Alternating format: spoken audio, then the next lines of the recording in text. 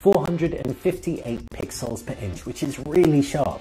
They also have 3D touch, so you've got pressure sensitivity in the screen, and they're HDR10 compliant, so they can showcase a wider tonal range when watching video.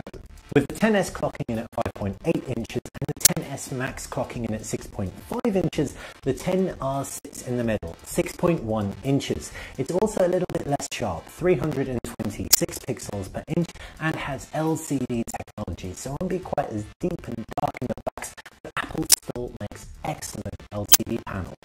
Also of note, you're missing HDR and 3D touch support in the XR. All three phones have a notch which houses your Face ID technology. All of them have a 7 megapixel camera in all of the sensors to let you securely sign in and indeed pay with Face ID, supporting things like Apple Pay, and there are no